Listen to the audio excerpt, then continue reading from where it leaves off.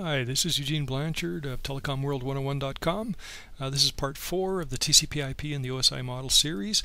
This is the summary version. You can think of it as the fast track version. So let's do a summary here. OSI model has 7 layers. We always present it in this way: layer 7 at the top, layer 1 at the bottom. Layer 7 is the application, layer 6 is a presentation, layer 5 is a session, 4 is transport, 3 is network, 2 is data link, 1 is a physical. Please do not take salami pizza away. It's a good way to remember this when you first start out. TCP IP versus OSI model. OSI model doesn't really exist. It's just a guide that we use to understand protocols like TCP IP or network protocols. TCP IP has 4 layers: application layer, transport layer, internet layer, and network access, and it maps to the OSI model in this manner. PDU summary: application layer has data. Transport layer has segments used for TCP or datagrams used for user datagram protocol. Internet layer has packets. Network access layer has frames for the data link layer and bits for the physical layer. Addressing summary: application layer has data, has no addressing per se. Might have a file name or something like that. Maybe that would be the addressing. Probably a good thing to say it's the file name.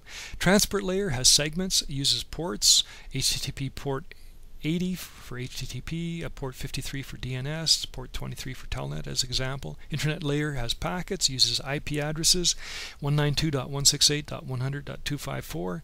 Network access layer has frames, uses physical addresses like this example 00.12.f4.ab.0c.82 using hexadecimal and 48 bits. Device summary: application layer has application layer gateway, ALGs, examines data, makes decisions based on the contents of the data.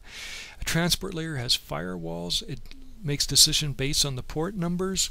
Internet network layer has routers and layer 3 switches, they make decisions based on IP addresses.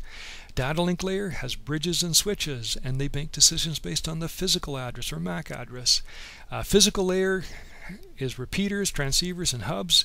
They don't make any decisions, they just forward everything, all the bits, straight out the door, right?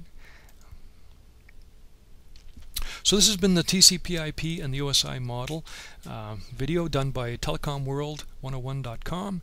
I'm Eugene Blanchard. I hope that this information has been helpful, and I hope to make more of these. Thank you very much.